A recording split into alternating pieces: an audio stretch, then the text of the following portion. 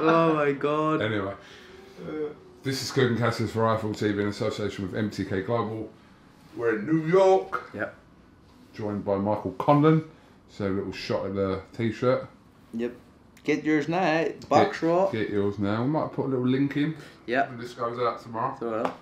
So Get Ben. but your dad told me that. Ben makes you sign KUGAN.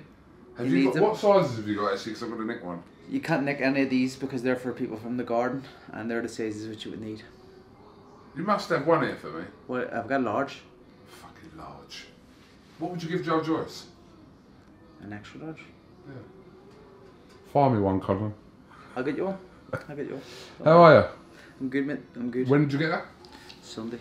Sunday. So this is Wednesday night, so day 4. You know when this fight was obviously meant to have been in August and that fell through, but that still happened, your fight at Falls Park, but didn't really anticipate that this fight with Nikitin now would be happening so soon, did you? Nah, I didn't. Did you think you'd have to wait until next year? To be honest, I was past it. I thought it was done, and I was happy that it was done and I didn't have to speak about it anymore. It was over and there was no more talking about it, and that was it. So I made peace with what happened and stuff, and you know it was finished. So I didn't think it was ever going to happen again. So when they came and said to me it can happen, ESPN really wanted to happen. Will you take the fight? I says, well, as long as it pay well, of course I'll take the fight. So, you know, it's a no-brainer. But kind of before the fights happened, would you still have rather if the fight have happened in August? In Belfast? Yeah, Aye, definitely. For that night. Definitely. Yeah, Belfast would have suited better for it, I think. But even here, it suits perfect for it because this is where I restarted my career after the Olympics, and this is where I'll close the chapter of the Olympics. So, it doesn't bother me. It's happening now. I'm happy. I'm in a good place. It's just still a fight that drove me to training and made me train as hard as I've trained. I've been in camp 14 weeks for it. So, yeah, I've dedicated a lot for this one. This was always a fight that it seemed before you even probably fought for a world title. You needed possibly to have got this fight out of your system to kind of erase that memory of what happened and then move forward. Is that fair to say? Yeah, well, it's one of the things we spoke about when we sat down with Top Rank when we said with him, you know, we wanted to have this rematch, and I didn't anticipate it to happen. So kind of, I probably anticipated it to happen sooner than it actually has. But obviously Vladimir's been cut and stuff in fights, and he's had to kind of had stop start, and he didn't turn pro for a while. But once he's saying Top Rank wanted to get it done and have the fight because that was the only reason he's saying that. We kind of draw back to your debut, and this is what you're kind of referring to, where you started your pro career was at the theatre part of Madison Square Garden. You're fighting in the big boy stadium alongside Terence Crawford and also a great fight between Teofimo Lopez and Richard Comey. So it's a great card you're on as well. That's fantastic. Triple header. So it's being billed as a triple header. So I'm not just a part of the card. I'm part of the triple header. And yeah, listen, it's fantastic. It's a fight. It's a fight card that a lot of people would want to go and watch. The Comey and Lopez fight for me is probably, you know, the best fight on the card, bar my own. And I think Crawford is too good for Kowalowskis, so it's still a good fight. Don't get me wrong, but I think it's going to be an easy one to pick. We're just talking off camera there about potentially 2020 for you. Undoubtedly, obviously, I know you're focused on this Saturday and that's all you're thinking about, but you come through this weekend, then there will be a world title shot somewhere in 2020 for you. Yeah, listen, obviously that seems to be the case. 2020 is going to be big, but and I know I will be world champion in 2020. It won't just be a shot. I will be world champion. I will win a world title in 2020. But it's something I can't focus on. It's something that I've promised myself before this fight week, before kind of halfway through camp, I started to focus on just this. You know, this is the only thing I can focus on, because if this doesn't go right, which, you know, it has the potential to go, it could go horribly wrong on Saturday night, but you know, I'm focused, I'm ready, and I can't slip up on Saturday. I feel like my whole career I've always been told what I'm doing next before I've actually finished what's in front of me, and I don't think I've ever been able to give full attention to the immediate fight I'm having. So the fact that I have done it this time, I'm very confident and I'm very happy, and that's why I've promised myself to speak about what's next. Because this fight this week must have been on your mind since the day in the Olympics. It must have been, and it's not going to kind of be out of your mind until after Saturday. It is, but you got to go back straight to 2013 when he beat me the first time. Yeah.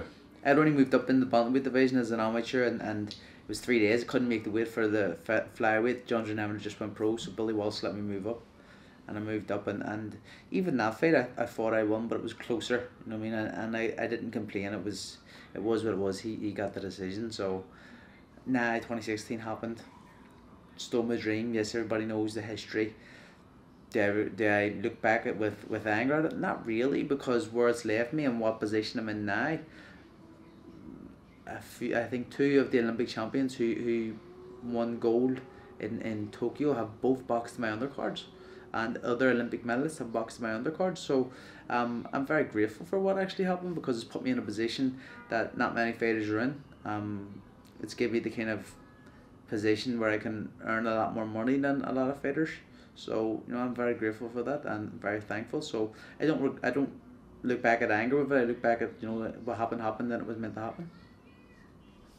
Your t-shirt suggests otherwise. But listen, obviously the storyline works. It fits. He's beat me twice. I've got to get that back, and that's it's not personal. It's not bitter towards what happened in Rio, but I need to get that back. I don't like getting beaten by anybody. There's not many people who have beat me and haven't got them back. The only person I think has done that is Andrew Selby, the wee bastard. Are you saying you're not bitter about Rio still?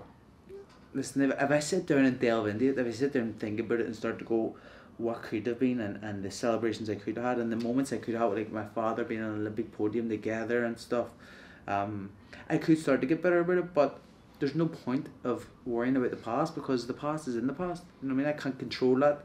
I can only control the present and the future, and what's going to happen in the future, and even that you can't control. But I'm living in the moment, and for me, I'm even this fight week, everything has been chilled, and I'm just in the moment for Saturday night. Is it annoying that people like me will ask you about future fights when you've got this Saturday? No, yeah, it is. But I'm not gonna lie, it is. It's annoying, because people just kind of seem to look over who you're facing, and then that kind of makes you think, well, are they gonna sit? And I don't care what you think, but it makes you think they're gonna say, well, he was gonna win it anyway, so it doesn't really matter. But what I mean, nothing is promised in life. Tomorrow's not promised, so I think Saturday night is all can be in my sights, and obviously people are going to ask, and people want to ask, and people want to speculate what's going to happen next, but nothing can happen next if Saturday night doesn't go well. So my second question to that will be Josh Warrington next year. Is that your kind of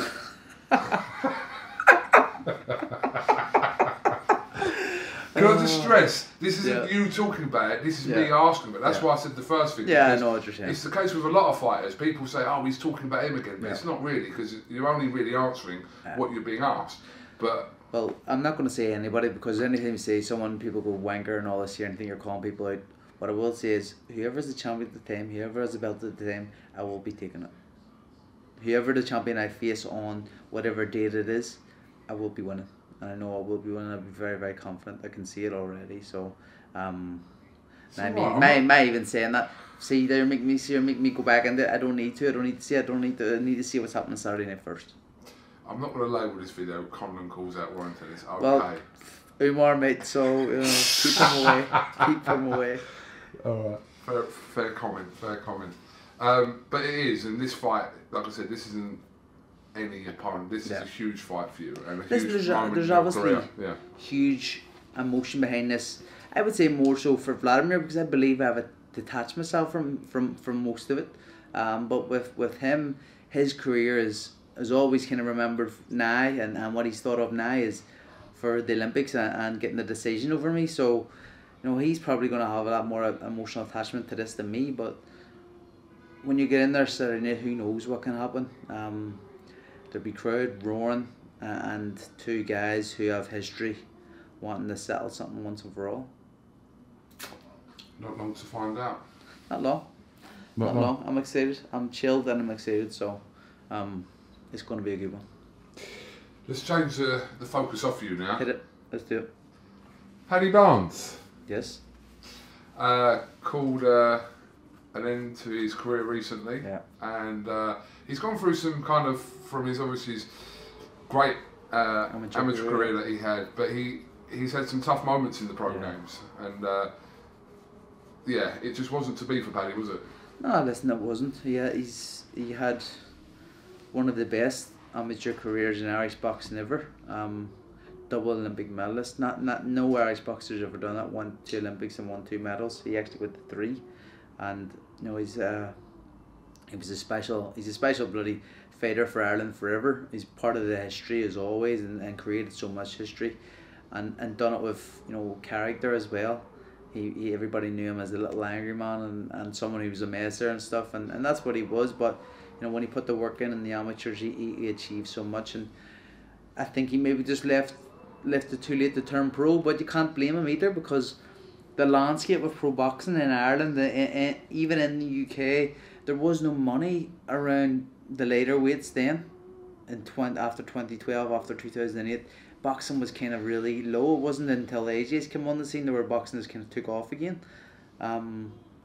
So I think he turned too late, but I'd prefer him to achieve what he achieved, and obviously turn pro way back then, be world champion and make no money. Well, Jamie there. Yeah. Well, listen, whatever Paddy goes on to do now, like I said to you, he's kind of placing Irish boxing is always he's got a job and everything. He's working with Irish boxing, so it's fantastic. He's moved on to better things. He dared to be great in the pro game. Tried to win a world title in his 5th fight, came up short, and just he's a battler. You even seen his last fight where he just kept going and going and going. He could have called quits so many times in that, but he didn't. So you gotta respect that. Paddy can always have a job at IFL. Actually, I don't know about that. He's actually got to be. I've been saying he's got to be careful in his job now, because he's got to watch what he tweets. Finally, when you're working for yourself, you don't got to watch what you tweet. No. No, he does. That's an interesting situation. Did you watch Ruiz Joshua? I did. What did you think? I thought it was a very good performance from Joshua. He did exactly what he needed to do. I see loads of people criticised him, which I think is very unjust. It wasn't the biggest entertainment fight you're going to watch this year, no, but what it was is a disciplined performance and something that he needed to do. Obviously he said in the past about Fury dancing in a ring and didn't respect, that's not how you win, but it is how you win. Fury's done it and he showed. So I think it was great. I thought Ruiz was going to stop him. I thought it was going to be the same over. I thought it was too soon. I thought he took it too quick after, but he needed to take it to get his belts back. So big respect to him, man. He had the weight of the world on his shoulders, and he come up trumps. So can't help it like that, and respect that. I know people don't, but I do, and I thought it was brilliant. Fair play to him. It seemed like his best chance and his less kind of risky chance of winning that fight was to do what he did, as opposed to kind of end and even I didn't think he could do that. Yeah. I didn't think he could move like that for 12 rounds. Especially, I've never done it previously.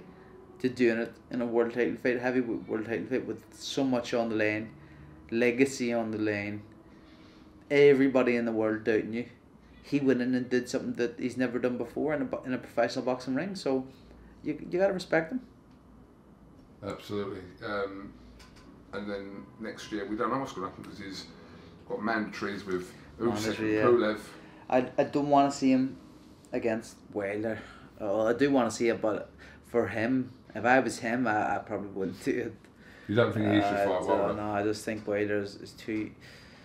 If you're a Fury, you're able to move so fluidly and everything. AJ's not as fluid as he can move, but he's not as fluid. And he showed he can move, but he's not as fluid as Fury. And Fury can move around, and even that he was still caught by the bomb.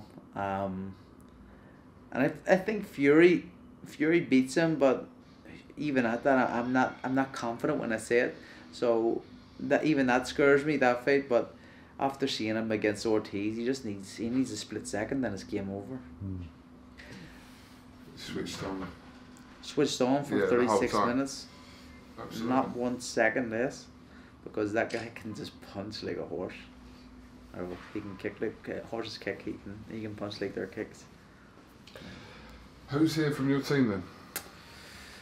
We have got the one and only Harlem Ben Eubank.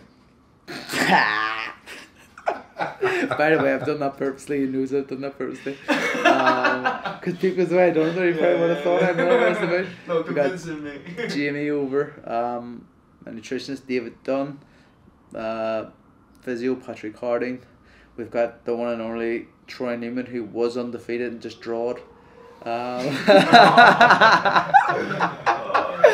Charlie Beat and Adam Booth, and of course Russ Amber. Wait, your dad? Yeah, of course I'm a dad. John Conlan, how could I forget the man? Obviously. Yeah. And KUGAN CASSIUS, Team MTK. Team Conlan, get me an XL and I'll rock it. Yeah, okay. Russ Amber just stole an XL. He stole an extra one.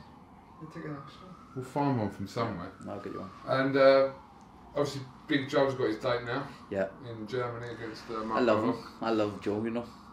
He's just a good guy. Like, you know what he is?